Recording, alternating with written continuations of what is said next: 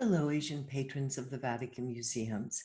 I'm Liz Lev, and this is the first of a four-part series on the world of Raphael, sponsored by Ben Chang and the Singapore chapter of the Asian Patrons of the Vatican Museums.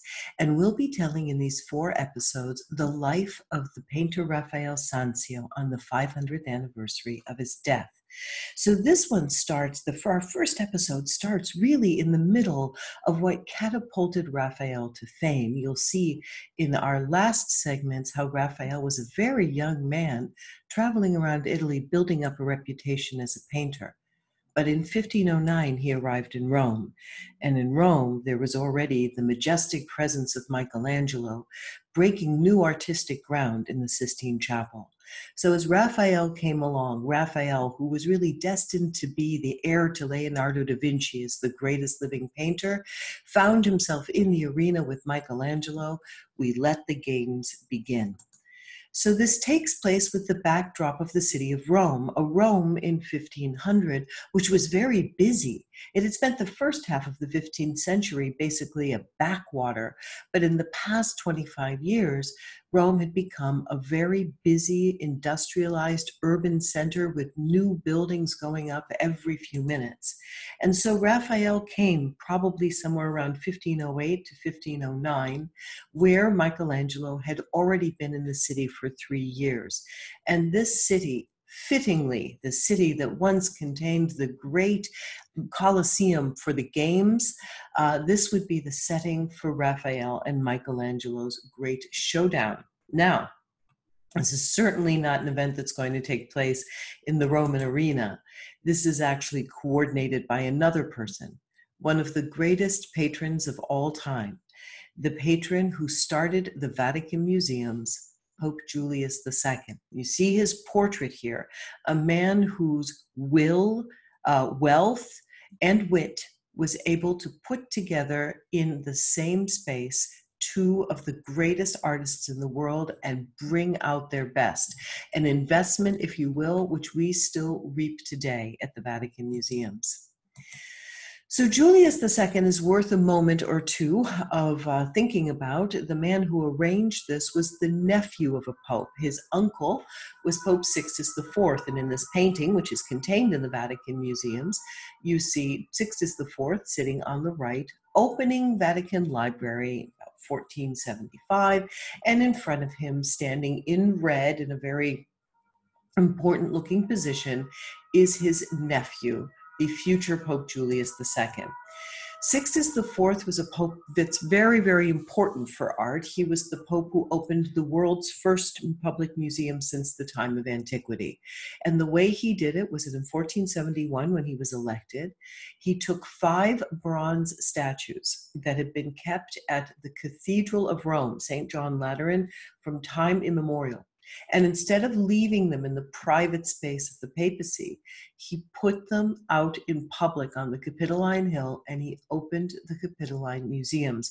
One of my favorite sentences in all of the history of art is that the first public museum since the age of antiquity was opened by a pope. And not only did he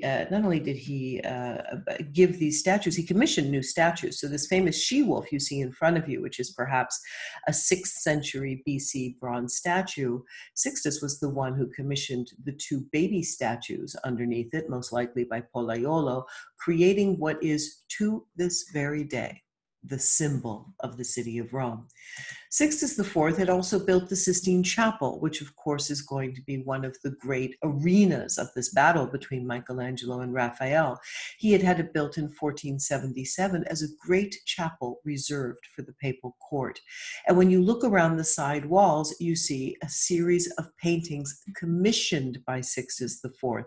So Sixtus IV built a chapel and planned to have it decorated with false painted drapery on the lower level, followed by a series of panel paintings to show the life of Jesus and the life of Moses, so that they would parallel each other. And in the typical way that one decorated ceilings in the 15th century, he had the ceiling as a blue sky with stars. Now, what makes Sixtus interesting is that to decorate his side walls, he chose not to have just one person work on it. He chose to have a team of painters. So he brought down to Rome men like Perugino, Luca Signorelli, who would do the famous San Brizio Chapel in Orvieto. He brought down Ghirlandaio, Michelangelo's old painting teacher, and he brought Sandro Botticelli, who was an incredibly famous artist in 1480. Sandro Botticelli did 3 of the paintings in the chapel, and in this one that was placed directly across from where the Pope was sitting, you could see his pet project, which is the Church of Santo Spirito. It's actually a hospital church of Santo Spirito directly in front of you. And in the corner, who is there supervising this team of painters but Giuliano della Rovere, portrayed by Sandro Botticelli. So this man is so hooked in with art. He has his portrait done by Melozzo da Forlì, his portrait done by Botticelli. He's in charge of supervising the team of Perugino, Luca Signorelli, Ghirlandaio. This man is hooked into art by the time he became Pope Julius II, elected on November 1st, 1503.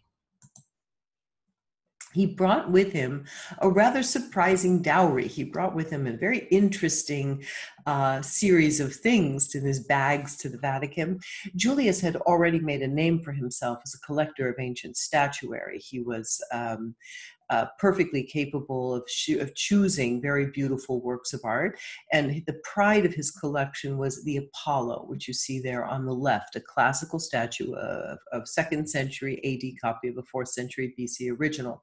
And over the course of the years, Julius would collect more statues, including the extraordinarily beautiful Cleopatra and the groundbreaking, truly influential Laocoon. But when Julius was elected, he was sitting on already a personal collection of extraordinary statuary, which in any other circumstances would have been handed over to a family member. The custom was a great work of art, if you have a great collection, you give them to a member of your family. But Julius chose to arrange them inside the Belvedere courtyard, inside the courtyard that had just been designed in his brand new palace, which was meant to be a recreational palace. He decided to put them out so that the artists, the humanists, the poets, the writers, they would be able to be inspired by these works.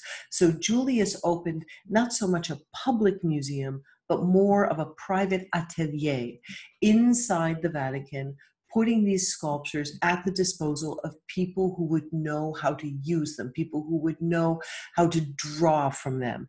And that was the origin of the Vatican Museums. To put his museums, to put his sculptures, he chose a pleasure palace, which had just been built. It was built in 1486, 2 years after the death of Sixtus IV under Innocent VIII, and it sat on the top of the Vatican Hill, a small, lonely little palace with large loggia that had views over the city and over the countryside, for that reason known as the Palazzetto Belvedere. It had an interior garden, and that was the place that Julius chose to put the statues. So it went from being a private place for the Pope alone to go play a breviary to be the place where artists would be able to join. And then, in order to connect that space more completely to the buildings where the Pope actually lived and worked, those buildings that were being decorated with what was then the contemporary art of Michelangelo and Raphael, he wanted to make a link between past and present. And so he called on his very, very gifted architect, Donato Bramante, to build what is known as the Bramante courtyard. From the Belvedere Palace at the top of the hill, through a series of levels and a series of arcades, he connected the building at the top of the hill to the palace and the Sistine Chapel at the bottom of the hill in one beautiful, seamless effect. And that Belvedere courtyard is the nucleus of the Vatican Museum. It is the heart of the Vatican Museums. It is the place where we would have seen Michelangelo, Raphael, Leonardo da Vinci lived in the Belvedere Palace from 1513 to 1516. This incredible space, all brought together by Donato Bramante.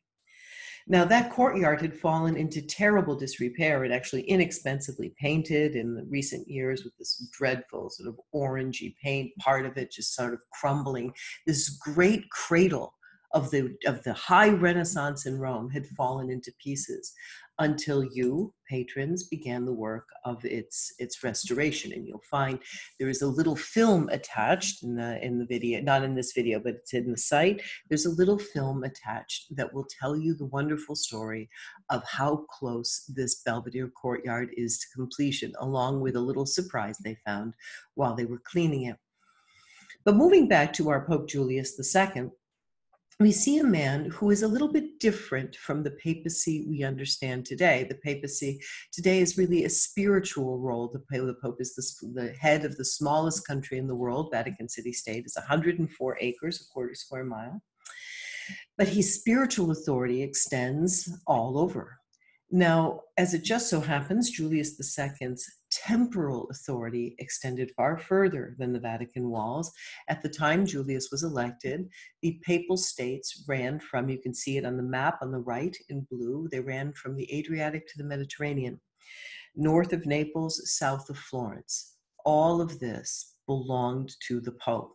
And something else that's very pertinent about the role of Julius II is that the Protestant Reformation doesn't happen until 1517. Julius II died in 1513, and 4 years later, the Reformation started. That means Julius was the head of all of Christendom. There were no Protestants yet. And so it gave him a spiritual authority, a spiritual power over people that was really quite extraordinary. So the decoration and the space for this Pope had to be very, very meaningful. Julius II was elected in the shortest conclave in history, and he was elected by unanimous vote. It turns out his predecessor, Alexander VI Borgia, was not really what you would describe as one of our better popes. And after an 11-year pontificate of so much difficulty, the cardinals said to Julius, we would like you to be pope, but we need you to reform this church. So one of the first things Julius did is he went to go see the apartments of Alexander VI Borgia. The expectation was he would just move in where the old pope was. And while these apartments are extremely beautiful, they were painted by Bernardino Pinturicchio in 1492. They use extremely expensive materials. The restorations have found that the gold you see on the ceiling is actually some of the first gold of the New World. The blue is a lapis lazuli, comes from Afghanistan, extremely expensive. There are pictures that are awkward for the papacy, the numerous children of Pope Alexander VI, as well as a few esoteric Egyptian myths that perhaps are not appropriate on the walls of the Vicar of Christ. And so Julius made an interesting decision. He would move out of those apartments and move into a brand new set of apartments to be constructed by Bramante. And when it was time, when the apartments were ready, Julius then had to decide on the painter decorator, and who he has in his contacts list the greatest living painters of the late 15th century. So he chose Pietro Perugino, and the choice of Pietro Perugino tells you a lot. Look at those big open spaces in the delivery of the keys. So you have this incredibly vast amount of open space that allows you to breathe. There's a cleanness in this painting, the translucent blue of the air. There's also a pristine element. There's crisp images of the baptistry, a symbol of renewal, the triumphal arches, symbols of victory, and the way each figure is placed neatly into his scheme. There's an austerity, a clarity, and a kind of quiet, dignified beauty about Perugino, and that is what Julius went for. The only thing is that Bramante brought his young nephew along to meet the Pope. And even though Perugino had begun the work of the papal apartments, this is a sort of a mock-up of what they might have looked like, you would see just a bunch of these paintings, since they're stories of virtues, surrounded the room. Bramante brought his young nephew, Raphael, to meet Pope Julius II. And after Julius spoke to the young man for a while, the Pope had all the works in progress destroyed. According to Vasari, Julius was persuaded to demolish all the scenes that were painted by other artists, both old and new, so that Raphael alone might be honored before all those who had labored there previously. The 25-year-old Raphael pulled the rug out from all the other more famous established painters and walked into the papal apartments to start painting in the Pope's throne room. So he would be painting just a stone's throw from where Michelangelo was. Michelangelo was in the Sistine Chapel, and a few feet away was Raphael painting the Pope's apartments. Michelangelo painting the place where he was elected successor of St. Peter, and he was and Raphael painting in the space where the Pope shows himself as a head of state who wields considerable authority. Both of these places are extremely significant and important. And you can see all the way back on the opposite side of the complex, there is the Belvedere courtyard before its restoration. They just started over there in the corner. Raphael started not in a broom closet, not doing some little side room that nobody would notice if he made a mistake. Raphael's work started in what is known as the Stanza della Segnatura, and this is the throne room of the Pope. This is where the Pope met people. And so it is a high stakes thing for the 25-year-old to come in, paint the cornice for one of the most powerful men in the world, all the while with Michelangelo a few feet away, working in the Sistine Chapel behind closed doors. He wouldn't allow anyone in to sort of inspect the work or add commentary. Only Julius and a small group of people were allowed in and out to see what was happening in the Sistine Chapel. The complexity of the program, we're going to be making a framework for this very, very important and powerful person whose power rests on two pillars, temporal and spiritual, was beyond 25-year-old Raphael's abilities. And so he was assigned a kind of script writer. Tommaso Inghirami was the man who worked out the ideas that inspired Raphael to paint such extraordinarily beautiful paintings.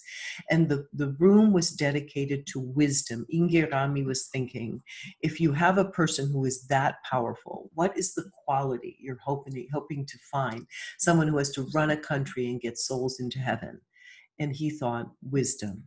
And so those stars of David you see in the beautiful Cosmatesque floor, it's the swan song of the Cosmatesque here.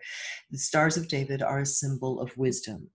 In the ceiling, we have the abstracted ideas of knowledge, the inspiration that draws us towards philosophy, that draws us towards theology, that draws us towards the arts.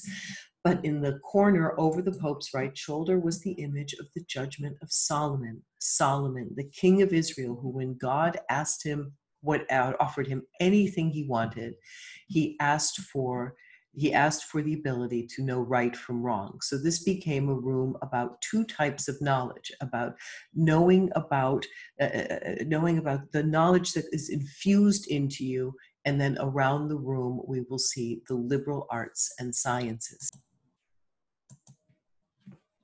The Pope himself was framed by the image of law. So he sat in a red velvet throne between those two windows. To his left was Justinian, the Roman emperor who compiled all Roman law from 500 BC to 500 AD, and to his right is Gregory IX, who was receiving the decretals, which will become canon law. And so you have a pope who frames himself between the law of the land and the law of the church, again, drawing out that dual nature of the papacy between temporal ruler and spiritual leader. Above his head, you see three virtues. These are cardinal virtues, which are very much essential for a good ruler: fortitude, prudence, and temperance. And above the Pope's head was the image of justice, the Pope showing himself as this personification of justice. Then we move to the right of the Pope, and we see the image known as the Disputation, or the Disputa in Italian. It represents essentially theology. And on the lower part of the painting, you see the church militant. And on the upper part of the painting, you see the church triumphant.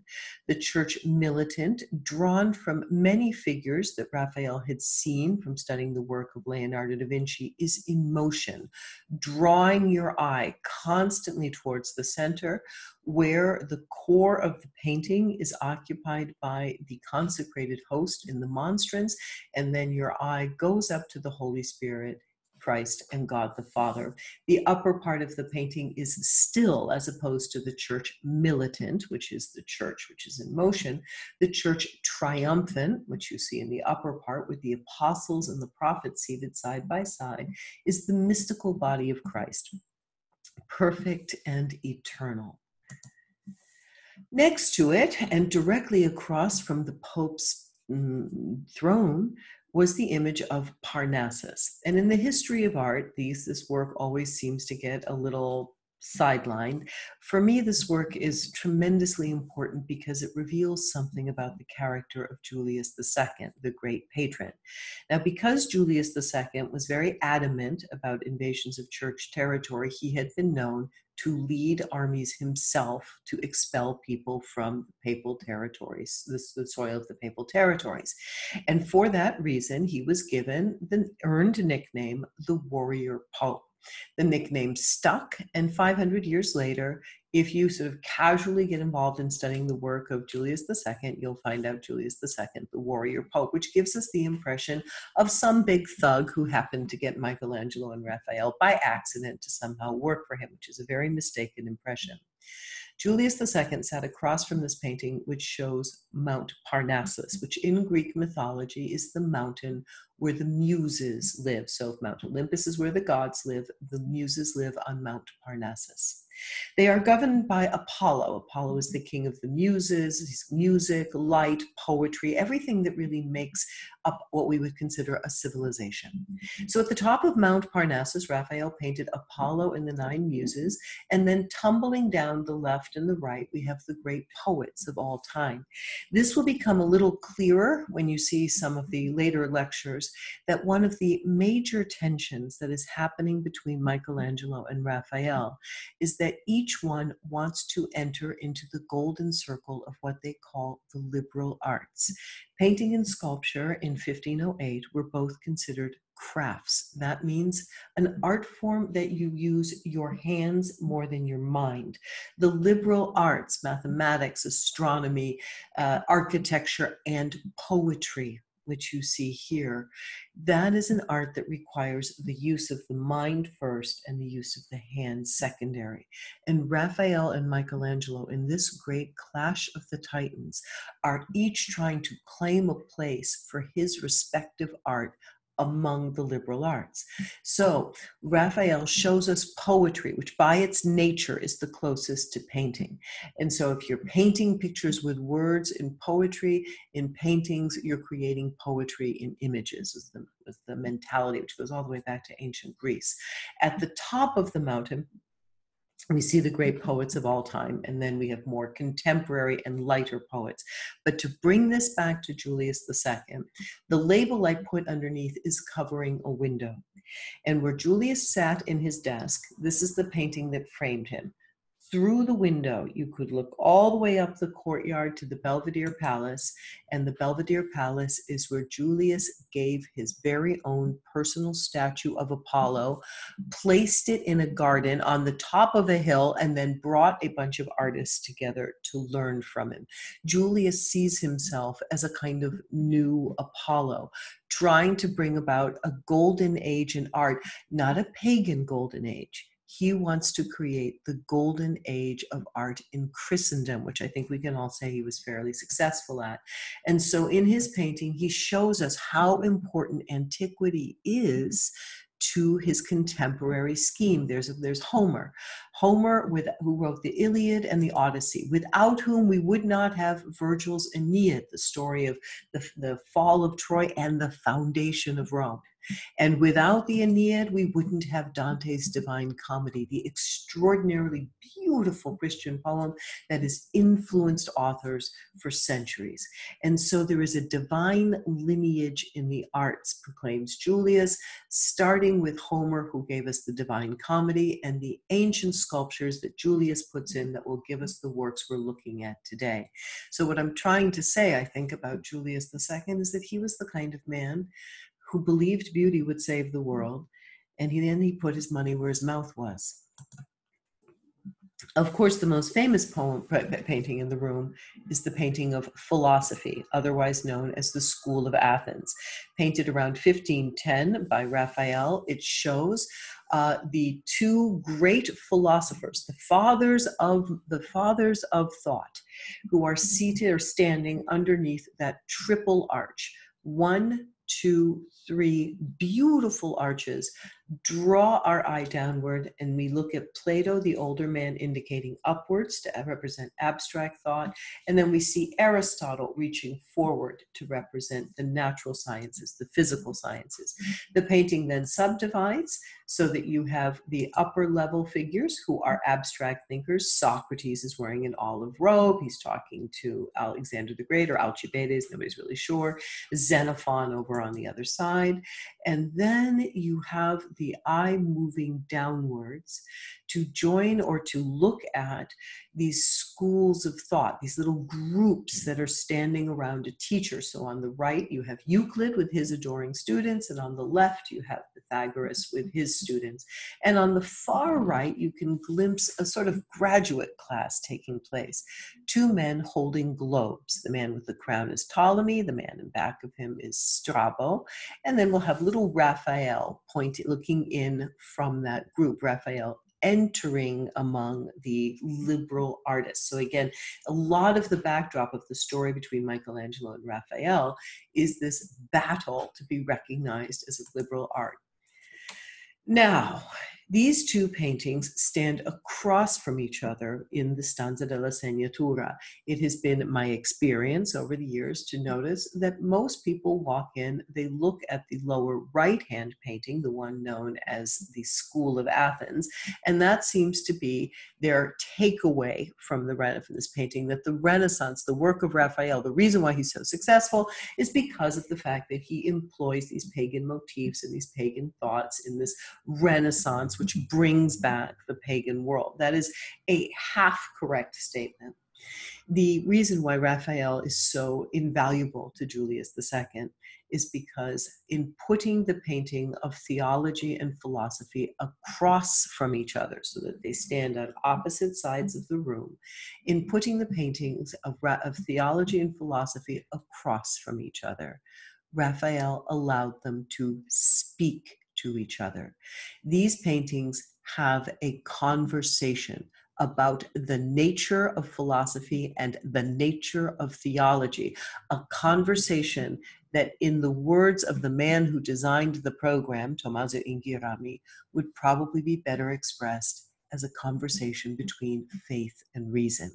And the best part of this conversation is that Raphael was a 25-year-old kid who had barely finished elementary school. Therefore, we're not looking at complicated texts and dead languages that we have to dig up. Raphael is a painter. In 1500, to be a painter means you arrange figures in space in a meaningful way. And so in the painting of theology, the principal line is up and down. The Father, the Son, the Holy Spirit, the host, the vertical line that governs theology.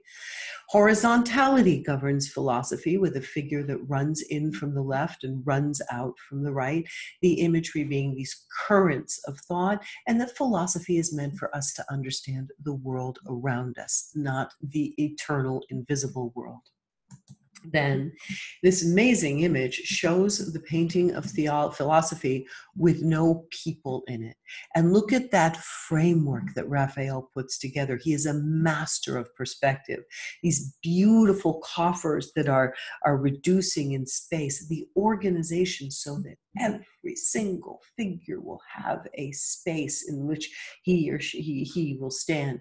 And so he creates a very strong architectural framework for this, which is actually a wonderful metaphor for philosophy.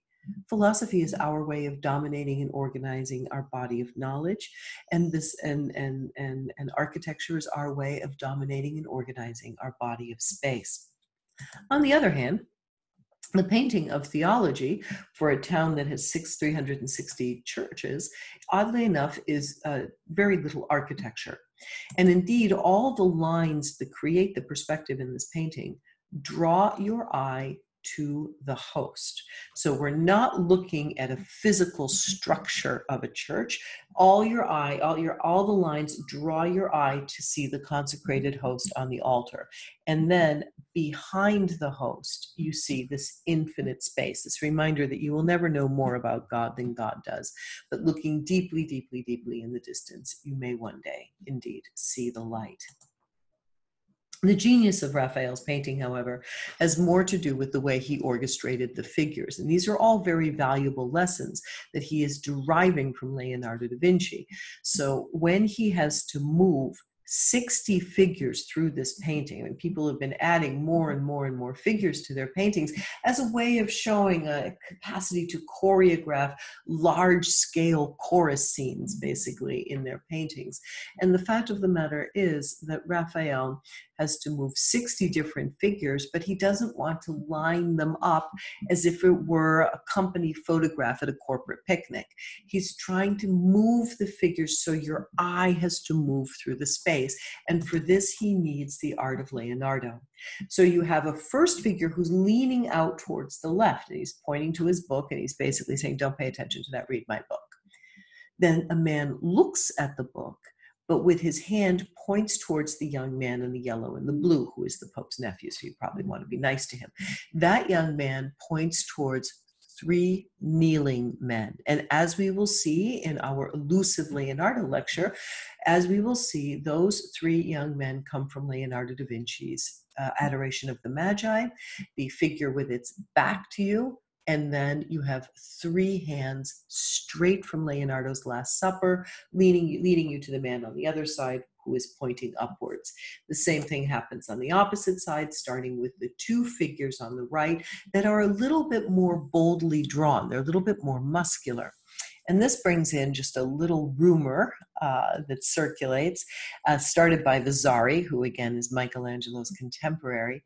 Vasari says that Bramante had the keys to everything in the Vatican, and that young Raphael knew that something was up with the Sistine Chapel ceiling, and that Bramante got Raphael in to be able to see Michelangelo's work before it was unveiled. And so these 2 figures, who are inexplicably muscular, who jut out into space in a far more aggressive fashion, are believed to be the fruit of Raphael's early bird study of Michelangelo's work in the Sistine Chapel. The philosophy painting, on the other hand, draws your eye downwards. You have 1, 2, 3 arches, and the final arch frames Plato and Aristotle the exact same way that the rectangular window at the back of Jesus in Leonardo's Last Supper isolates and frames Jesus, so we understand he is the origin of everything that happens in the painting. In this work, the frame behind Plato and Aristotle make us understand that they are the origin of rational thought. They are dropped into the scene like a stone dropped into still water. You can feel them plunk down, and then the water, which seems to spread, the figures, they move out like splashes of water. So you have the first group on the left, and this time the motion comes down and it groups into these schools of thought, the teachers with these students around the middle.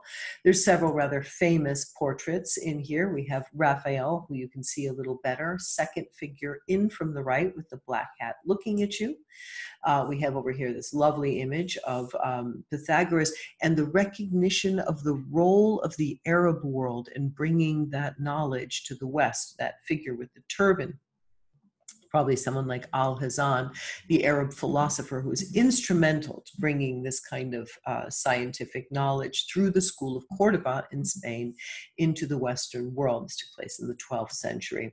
Here we have Diogenes the Cynic. He's a funny one. The Renaissance has a certain admiration, a grudging admiration for him. He was unpresentable in many ways, but he also had an untiring and uncompromising search for the truth. So they put him in the middle because he's not really a philosopher, not a natural philosopher, nor is he an abstract philosopher.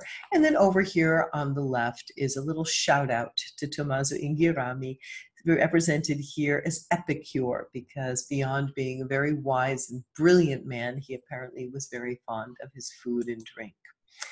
But as Raphael finished this work, and the applause, of course, went wild, At the exact same time, Michelangelo finished the first half of the Sistine Chapel.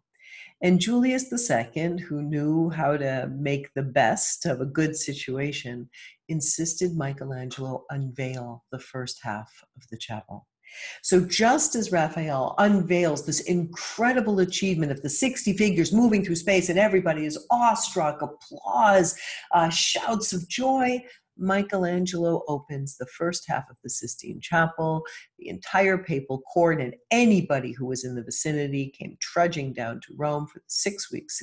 Six weeks it was open, looked up at the ceiling, jaws dropped, because Michelangelo had done something that was considered impossible. In many ways, swept away the momentum of the fame for Raphael, drawing it into the Sistine Chapel as people realized for the very first time an artist had succeeded in painting stories on a ceiling. And the way he did this, the way he executed the Sistine Chapel ceiling, was due to the fact that he was a sculptor. It was very clear in every frame of this chapel that a man who had been trained as a painter all his life would not have been able to execute what we see in the ceiling. The painted marble framework, someone who is thinking in terms of how architecture and sculpture go together, he creates a painted marble framework, and then in the middle of it, he places these sculptural figures that are three-dimensional. They're placed against a blank background. The whole point of Renaissance art is creating spaces for these figures. You make three-dimensional spaces with perspective. You put in nature, you put in household goods, you put in whatever you have to in order to create a convincing set. Michelangelo dispenses with all that because he has spent his entire life since he was 15 years old looking at a piece of stone and removing the figure he sees within with a hammer and chisel. And that mentality appears on the screen. Adam portrayed against a blank background. So all we have to understand first, man, is the body. A body that Michelangelo made a lifetime study of, doing dissections while he was up in Florence. We see an immediate impression of the heaviness of the leg and the heaviness of the arm that sits on the knee, our first impression of an inert body. But then Michelangelo adds to it the bent knee, the strong flexed shoulders that give us a sense of a contained potential energy, and that dichotomy of the exterior, heavy, almost lazy limbs versus the tight, ready, poised limbs with that compressed kinetic energy, and the beautiful effect that Michelangelo is expert at of the moment before God activates that energy, God moving towards Adam in this full-on contrast to the heaviness of Adam, the dynamism of God. Two fundamental bodies to talk about what it means to awaken man to his destiny, and then two extra bodies of Eve, and then the premonition of the child Jesus, in order to tell the rest of the story. Michelangelo had broken absolute new ground. Art would never be the same, and there was no point in Raphael pretending that this wasn't happening. So Raphael got ready to enter the next room he was going to work on in order to answer and to face the challenge laid down by Michelangelo. But before he did add one more almost funny little sally, where in his image for the School of Athens, we can see the preparatory drawing. You can see the schools of artists on the left and on the right. And you can see Diogenes the Cynic. But here at the bottom of the stairs, there is nobody there. Raphael went back and he added the portrait of Michelangelo. So in that painting of the School of Athens, we have on the right the portrait of Raphael, and we have on the left the portrait of Michelangelo. So on one hand, you might think, well, that's great. Raphael put in the portrait. They wanted to be friends. He's recognizing the genius of Michelangelo. And I know there are many people who feel that way, art historians who have spent even more years than I have studying this stuff. But I always run into one little question about this. If Michelangelo was going to be allowed to join this group picture, how come nobody told him that the dress code was business casual? Because Michelangelo appears in this picture wearing a smock and boots, which he uses to chop marble. That's the costume, the outfit. It's like a garage mechanic's outfit. And of course, he's leaning up against a block of marble as a reminder that his guild is the stonemasons guild. So I personally look at this as a bit of a backhanded compliment more than anything else. But that doesn't mean Raphael wasn't ready to handle the challenge. From here on in, ceilings would have to be painted. And for those of you who have come to Rome and looked at those beautiful ceilings with those flying angels all over the place, that is the legacy of Michelangelo's Sistine Chapel. But Raphael began by making these bolder figures against blanker backgrounds, understanding that this was the technique of the ceiling painting. But then he went to take Michelangelo's sculptural figures out for a test drive. And in the room called the Room of Heliodorus, the stanza de Heliodoro, he shows you how he responds to Michelangelo's painting. And in many ways, not only does he ante up to Michelangelo's work, but he also raises one. And so the first painting, actually, the room takes its name from this painting where Raphael engages Michelangelo's art. It's the stories from the second book of Maccabees, when Heliodorus was sent by the king of Syria to steal the treasure from the temple, which is just the savings of the widows and the orphans. The painting starts on the left-hand side with a group of female figures, the widows and the orphans, beautifully blended in a way that we'll see Raphael does a lot of Madonna and Child, and he's very, very good at grouping these figures together. In the foreground on the left, you have Pope Julius II and Raphael, who has just been promoted to chair bearer, who are coming in to witness the miracle, which of course took place 2,000 years before Raphael was born. But if you pay for it, I guess you get to be in it. And then the story begins.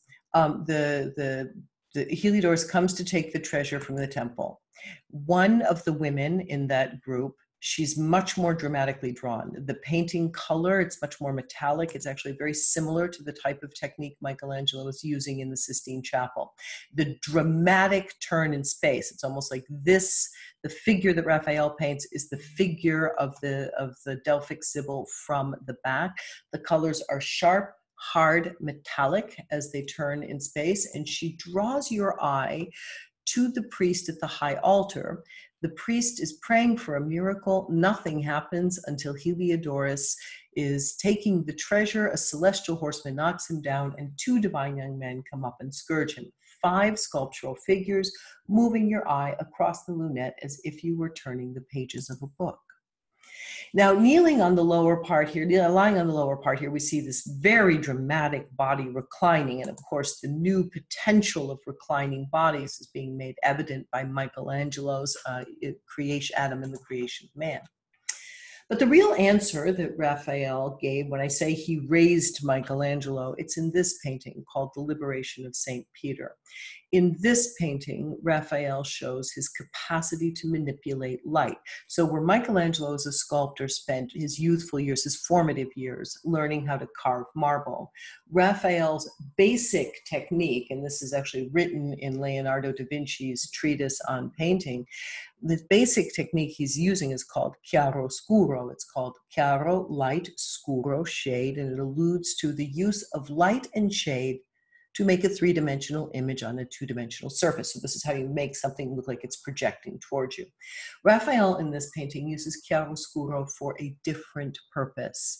The light that is emanated by that angel is incredibly powerful. It's so powerful that it dominates the angel. The angel itself doesn't look particularly muscular. So when St. Peter's put in prison and he's freed by an angel, this is in the Acts of the Apostles, the angel doesn't seem to have any physical power. And I always think to myself, if Michelangelo had been doing the same subject, we'd have a bare-chested angel muscling up to the bars. But Raphael doesn't want to show you the angel's physical power. The angel is there as a messenger. He wants to give you supernatural power. And so how does he do it? this brand new use of light, a light that is so powerful, it seems to fill the space. It seems to strain against the grate. It's that heavenly light that he brings with him that is going to free Peter.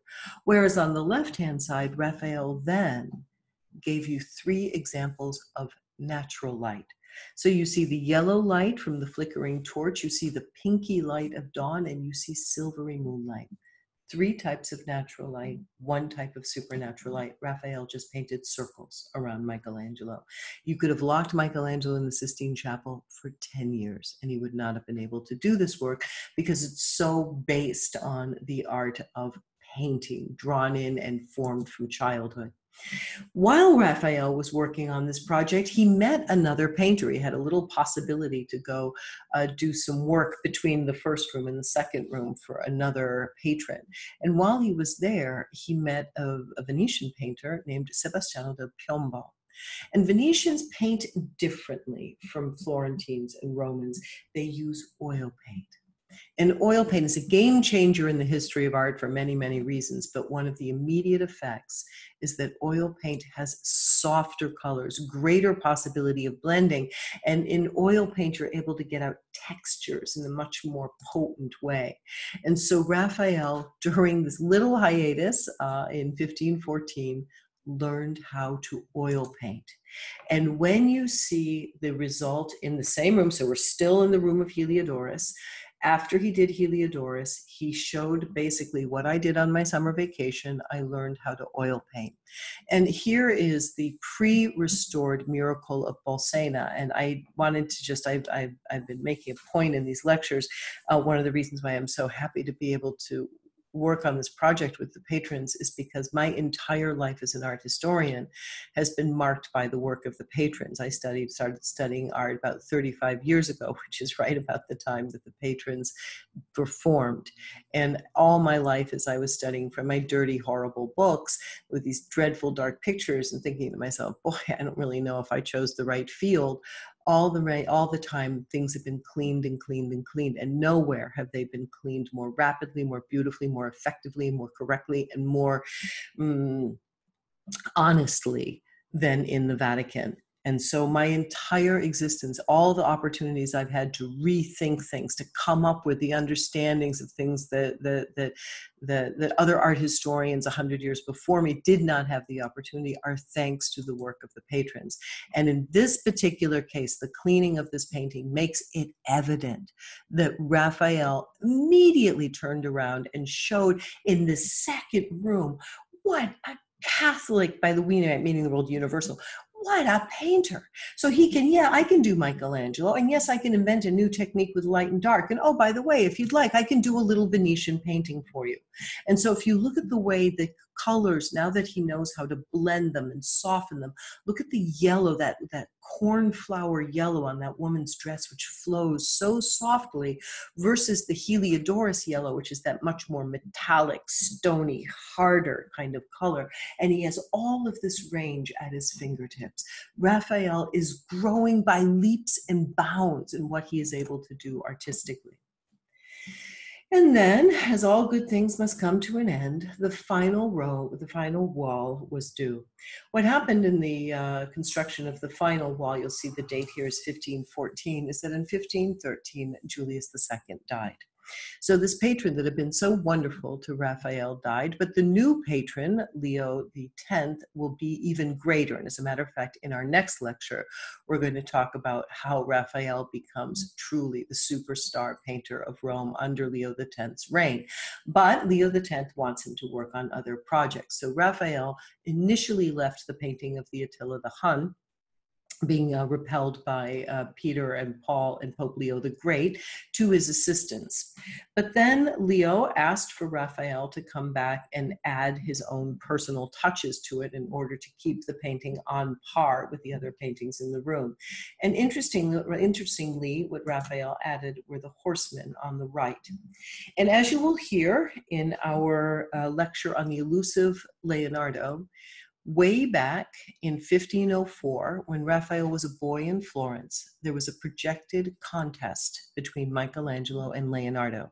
The true Clash of the Titans was supposed to happen in Florence under Leonardo and Michelangelo. And Leonardo had started work on the painting you see below. This is a copy of his preparatory drawing of the Battle of Anghiari, where Leonardo was going to show himself a master of composition and a master of horse painting. Michelangelo was doing another image. It was called the Battle of Cascina and involved a group of men who had been swimming when the attack sounded. So Michelangelo was going to show off his incredible command of the human body, its positions, its anatomy, its expressive possibilities. And the two were going to be on opposite walls.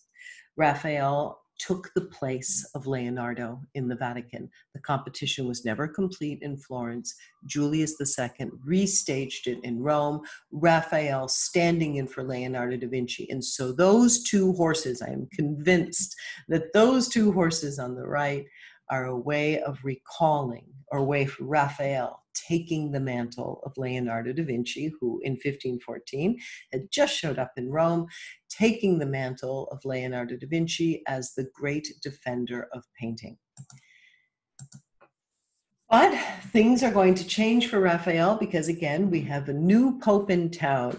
And so Giovanni de' Medici, who would take the name of Leo X, would now be calling the shots and shaping Raphael's career. And a funny little ironic aspect, Giovanni de' Medici was already a very close member of Julius II's court. So when this painting was begun in 1513, the Pope was supposed to be Julius, and here is Giovanni de' Medici as a cardinal standing in the back retinue. But Giovanni, when he became Pope, decided he wanted his own face in the painting, and so he's actually in the painting twice. And here we leave Raphael, Michelangelo, who have just finished slogging it out in the Vatican complex.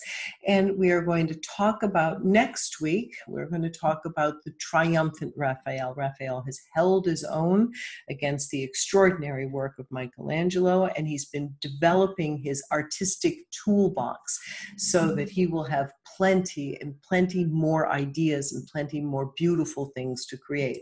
So the next week we'll be talking about Raphael Triumphans, Raphael Moriens, the last 5 years of Raphael's life.